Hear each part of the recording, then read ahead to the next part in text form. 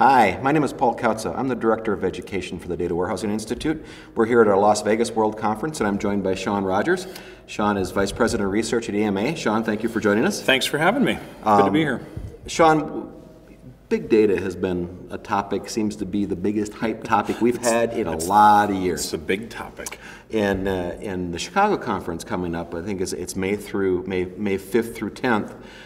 You've been teaching a lot for us on social analytics, social media, and fun classes with that. But at EMA, I think you guys did a big research paper on big data, and now you've put together a class called the Big Data Tipping Point. Yep. And and you're going to be teaching that in Chicago for me. You're also teaching it here in Vegas.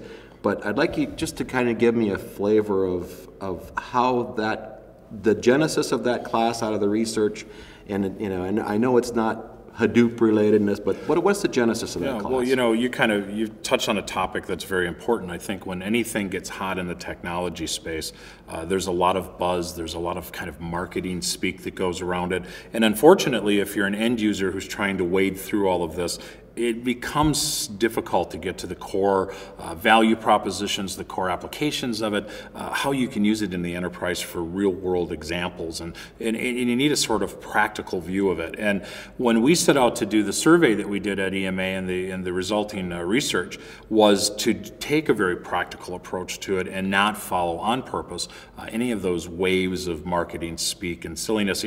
I think one of the misconceptions of big data is that it's only about the topic of Hadoop and the Hadoop open source frameworks and solutions, and that's just not the case.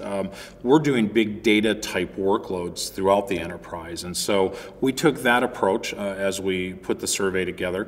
We also wanted to expose how companies were utilizing big data for analytics and insight, but also to power operational workloads as well and to power their business. And so the survey and the research takes both of those tracks and examines the types of data, the type of workload, and the type of solutions that they have, and that's kind of what we're presenting in the class. And so I think in a way we talk about it as being a tipping point, the things that are moving companies towards this, but it also is somewhat of maybe a demystify. We kind of debunk a few things early in the class, and we like doing that, and we've gotten good feedback on it. And I think that's one of the things that I think you've gotten very good feedback I like a lot, is because a lot of people, when they think about big data, say, well, tell me about Hadoop. Tell me about Hive, tell me about Pig, tell me about all these things that are around it.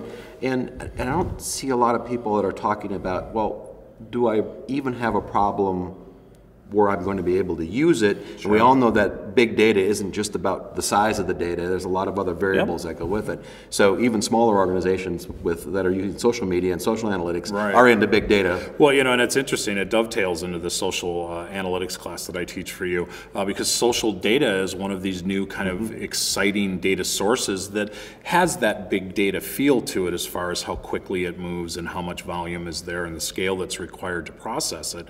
But it's really defining how fast or how much is less important to our class than discussing how to put it to good use. And we took a straw poll the first time we taught this class for you, and we asked, well, how many people here in the audience have a big data initiative underway because you saw a practical application or a business problem coming your way? And we had a handful of hands go up, and then I said, well, how many of you are here because your CEO said, let's go get one of those Hadoop things? And the rest of the class, the rest of the class went up. So we find that people that are attending are looking for that practical approach, and I think mixing it with research versus maybe opinions. I always have opinions on technology, so do you, but the research stuff is kind of nice because we can bring real numbers to the class and show them what their peers are doing with big data, how they're doing it, and what concerns and challenges they have to big data.